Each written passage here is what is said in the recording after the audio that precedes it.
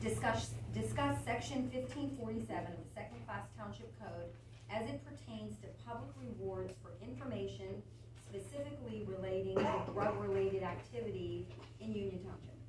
So in our second class township book, I'll read this section. It's 1547 under public rewards.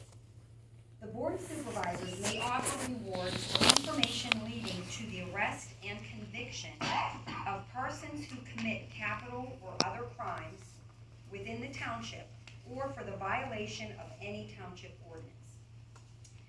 So naturally, as it's written on this agenda, what I'm proposing has nothing to do with township ordinances, and specific crimes are drug-related crimes.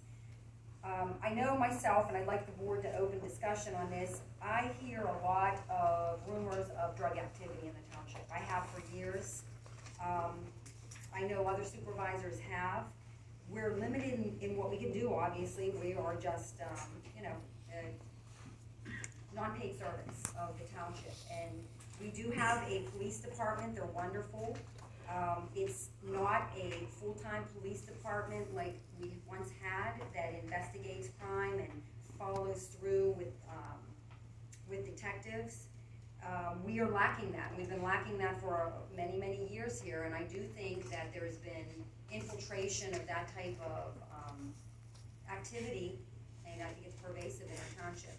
And this is something carved out in our second-class township code that is something that can be used to benefit the public if it's used wisely and correctly. So I would like everybody's opinion, including Solicitor Sweat. My thoughts are, I personally wouldn't recommend any of this touch any one of the board of supervisors.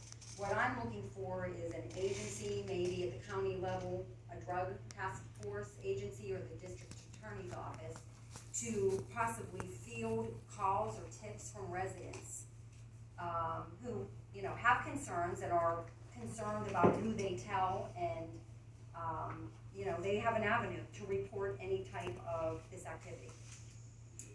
So, any thoughts? We just had an incident this past weekend over at the Veterans Park. I'm all for that with suspected drug overdose, not including the ordinances that second class says there. I think that's a good being proactive with it. And I wouldn't want to be called. I don't think anybody should be called. Somebody independent. And I wouldn't know how even to begin this. I mean, possibly a resolution set up, maybe. I think the first step is to talk to the district attorney and get his guidance on how it would work. You're talking about tips that lead to arrest and conviction of crimes under the Pennsylvania Crimes Code that fit a certain either misdemeanor or felony category. So once we get the feedback from the district attorney, then you could adopt it by resolution, because he would have to enforce it. Okay, so We ought to do that, seriously. What's that up? I think we ought to do that. Oh, I know we should do it. Who should contact the DA?